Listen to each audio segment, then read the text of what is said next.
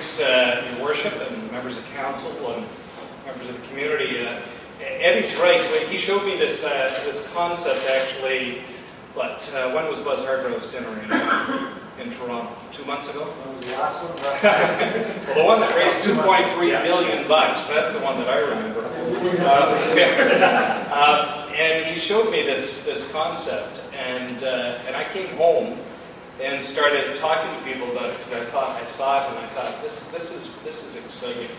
This is the kind of vision that we require in the city in order to go the next step, to change the reputation of our community beyond our own borders, to make the people in this community believe that we can be great. We're good, but we can be great.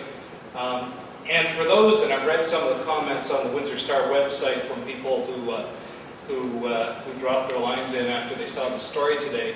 For those that think, this is for the rich and famous, or that this type of investment is something that they can't relate to. If you change reputation, if you improve the quality of life in the community, investment will come too. And I don't just mean investment here, I mean investment more broadly in the community.